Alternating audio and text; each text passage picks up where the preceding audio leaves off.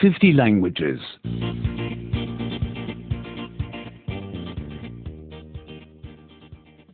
93. 93. 93. Subordinate clauses. If. Subordonné avec si. Subordonné avec si. I don't know if he loves me. Je ne sais pas s'il m'aime. Je ne sais pas s'il m'aime. I don't know if he'll come back. Je ne sais pas s'il va revenir. Je ne sais pas s'il va revenir. I don't know if he'll call me. Je ne sais pas s'il va m'appeler.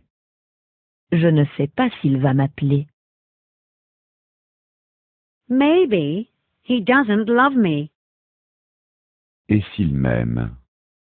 Et s'il m'aime? Maybe he won't come back. Et s'il revient? Et s'il revient? Maybe he won't call me. Et s'il m'appelle? Et s'il m'appelle? I wonder if he thinks about me. Je me demande s'il pense à moi. Je me demande s'il pense à moi. I wonder if he has someone else. Je me demande s'il en a une autre.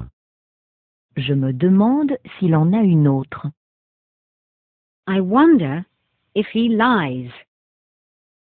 Je me demande s'il ment. Je me demande s'il ment. Maybe he thinks of me. Et s'il pense à moi? Et s'il pense à moi? Maybe he has someone else. Et s'il en a une autre? Et s'il en a une autre? Maybe he tells me the truth. Et s'il dit la vérité? Et s'il dit la vérité? I doubt whether he really likes me. Je doute qu'il m'aime vraiment. Je doute qu'il m'aime vraiment. I doubt whether he'll write to me. Je doute qu'il m'écrive. Je doute qu'il m'écrive. I doubt whether he'll marry me. Je doute qu'il m'épouse. Je doute qu'il m'épouse. Does he really like me? Et s'il m'aime? Et s'il m'aime? Will he write to me? Et s'il m'écrit? Et s'il m'écrit? Will he